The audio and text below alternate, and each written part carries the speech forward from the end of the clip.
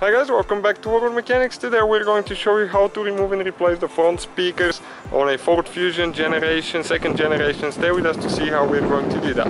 What you're going to need is a T20 socket like that, or just a bit, or a screwdriver T20, and you need to remove that bolt right here, that screw.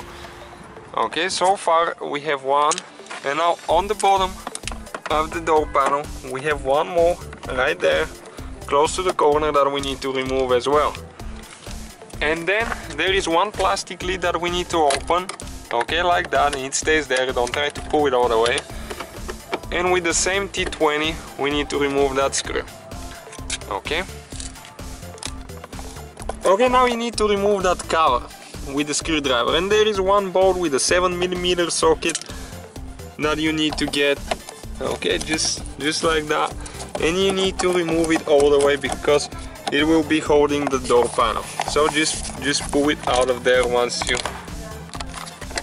remove the door panel. We'll show you exactly where the clips are, so you can start them and apply pressure exactly where the clip is. That way you will not damage the door panel or crack the clips. Okay, you can see it's coming loose. And there is one more right here that's holding pretty good. Okay, you can see where that clip is. Okay, it popped open.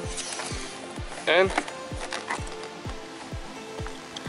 now you will need to remove the cover, okay, right here for the door latch. So you need to pull it out like that, and you need to unhook the wires by pressing down and pull. Okay, just like that. And you need to get that end out first, pull, okay, and the whole thing comes out of there. And now what you need to do to release the cables, you need to push on those, okay, and pull at the same time. So those are pretty tight. Depending on what kind of options you have, it might have less cables. And this is the door panel, guys. That's how simple it is to remove it.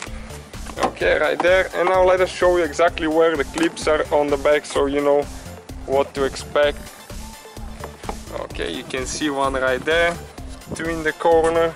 There is two more on top, two right there. Okay, one, that's the screw right there, and three on the side. In order to remove the speaker, you need to remove four screws right there with T20 socket or screwdriver, the one that we use to remove the door panel, the same one. So just remove all four of them, and you need to pull them out all the way, as you can see. And you can see what kind of speaker it is. We're almost done, the last one. And now you can just go ahead and pull the speaker out, and the only thing left is to push down here and pull to remove the wires. Okay, and this is the speaker. It's not the best quality, guys, as you can see, pretty cheap looking speaker. So if you want to update those, that's how you do it. Thank you for watching, and don't forget to subscribe and give us a like.